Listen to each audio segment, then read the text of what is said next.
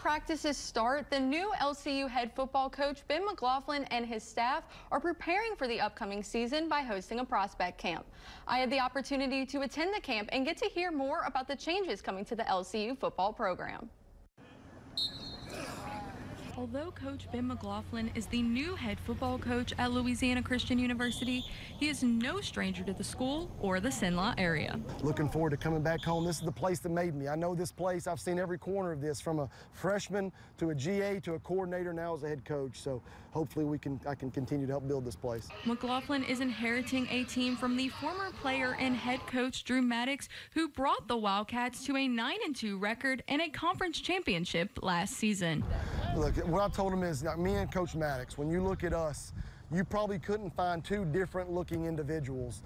But at the end of the day, we're cut from the same cloth. He's an LC guy. I'm an LC guy. We were raised in this. So yes, we may be from the opposite ends of that cloth, but we're from the same cloth. So everything that they did, we are going to continue. There's not a lot of change. This is a continuation. It's my flavor of it, but it's all the same stuff. And so it's just telling them to take everything they've done, and we're going to build upon it, and to trust me and trust that we're going to go in the right direction, and so far they have. Despite the changes in the program, the players are confident in McLaughlin and are excited to get on the field to start learning the new playbook. Everybody's kind of bought in at this point. You know, weight room is a little different, offense is different, but it's still the same LCU, it's still the same standard. You know, as far as that, nothing's changed. It's still the same culture.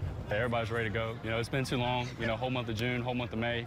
I think if you love football, everyone's ready to get back to it, get back to work. McLaughlin and his team host multiple football camps, giving back to the Cenla community while looking for potential new prospects. We want to try to go back more old school. This is a camp to try to help kids make them better football players, not just run a 40, see their times. That's all good stuff, but this was truly a skills camp where we were teaching 2 hours of nothing but football and fundamentals. Let them know the standard. You know, coming in, all those guys, you know, came from different high schools, different states. They all did things a different way. It's just about getting them bought in and having them, you know, build into what we do and just teaching them the way. You know, it doesn't matter. If you buy in, you'll win.